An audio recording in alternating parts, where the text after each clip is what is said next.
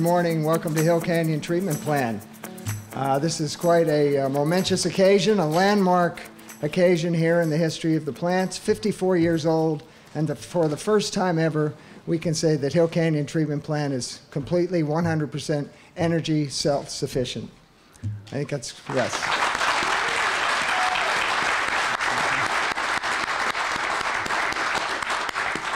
All of the energy needs are generated right here on site.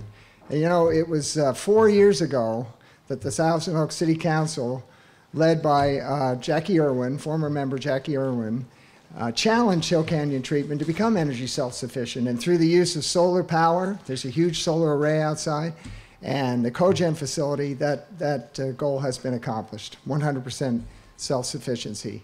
You know, just a little bit of history on the plant. Back in the 1950s, of course, there was no Hill Canyon Treatment Plant. All the few homes that were here in the ranches relied on a septic tank system. And it was the Jans Corporation in the 60s that bought this site, wisely doing so because the plant operates almost exclusively by gravity, which is a very inexpensive way to operate a plant. And since then, over the decades, the plant's grown into a state-of-the-art facility that can process up to 14 million gallons of water a day and sends 9 or 10 million gallons of clean, pure, fresh water into Callegas Creek for the water users downstream. It's a great asset to the city, too, because the plant generates $1,250,000 in revenue for the city each year, and it does it through water sales, through waste treatment, and through on-site filming. They film movies up here, believe it or not. You know, it's a self-sufficient, it's an environmentally friendly plant, and it even created a wildlife wetlands habitat downstream a little bit, which is a great refuge for our wildlife. So environmentally friendly, and as Chuck was telling me, tours happen up here all the time. Groups come up, kids come up of all ages, so it's truly, it's the Disneyland, shall I say, of water treatment plants here in Southern California. You know, it's really one more example of the reliable, cost-effective, efficient, essential services that this city provides as part of its overall infrastructure. It supports residents, it supports businesses, charges low rates to do it, which I'm so happy to be able to report. So the community can go about the business of prospering in this premier city that we all live in. So don't take Hill Canyon Treatment Plant for granted. It's a great community asset. Be proud of this plant. And let's give a big round of applause to Chuck Rogers and his staff that have run it so well over these past decades. You know, at least once in everybody's career, you should get a goal that is just insanely hard to finish. And for us, this was it. You know, when Jackie 4 years ago said, you know, let's make this 100% renewable, I was going like, I'm gung-ho, I'm a happy guy. I'm going, of course we can do this, of course we can do it. But what a struggle it's been. And you know, great testament to, you know, our city council that they would set a goal like that, because there aren't many places in the world that actually do this. This is an extraordinary accomplishment, and it was in large part because our city council believed in us to have that. All I can say is we create a ton of renewable energy here. You should like that. I think it's a good thing to do. And since then, we've had 39 million kilowatt hours of energy that we've created. So in 7.5 years, we've created enough energy here for 5 entire years of that time to be completely off the grid. Everything we do, everywhere you look, you're going to find something that's been optimized. We didn't get here in any one particular direction. You know, we took the principles that the city council put forth for us, conservation, optimization, and renewable energy generation to make this day come true. And you know, why do we do this?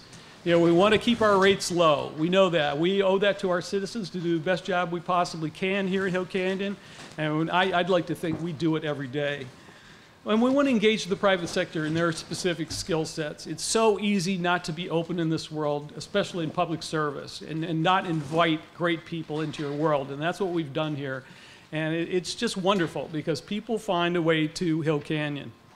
What we've been able to do is we've been able to take raw wet biogas, which is not the easiest thing to deal with, clean it up, process it, and run it through generators to be able to produce not only the electricity that helps offset this entire facility, but also produces heat, heats the digesters, heats the administration building behind you. It's having a common vision that allows us as a private entity and the City of Thousand Oaks as a public entity to work together. And having that common goal and that common vision to be able to do all this. What does this mean for the city? Well, financially, it means a lot for the city, and Chuck has explained that. But what it means for the community is, I ran some numbers here. It's 1,659 acres of forest. It's equivalent to taking 1,037 cars off the road every year. And it reduces the amount of carbon emissions by just over 1,600 metric tons. That's every single year. So it definitely has its advantages for not just the City of Thousand Oaks, but everybody here in California and throughout the country. Thank you very much, Tom. As you can see, this has been a monumental effort to get to where we are now. And I can quantify the savings that the city is achieving with this energy self-sufficiency, and I believe it's about $300,000 a year, and it will only grow over time. So it's a major benefit to the citizens of Thousand Oaks. We are so honored to be here today on behalf of Assemblymember Irwin to present this certificate of recognition to the City of Thousand Oaks and the Hill Canyon Wastewater Treatment Plant. We know what an important and tremendous achievement that this really is. I guess we can stand. This is an example of what can be done. And today we're celebrating that.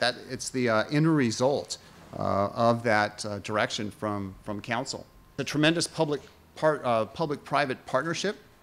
It's not just the local government that did it. It's not just the private sector. It was everybody working together. Today is an example of one of the components that makes up a premier city. Mayor made reference to that earlier. So those are my comments. Thank you for being here to be part of this day. It's a significant day. And the best is really yet to come for this community. Thank you.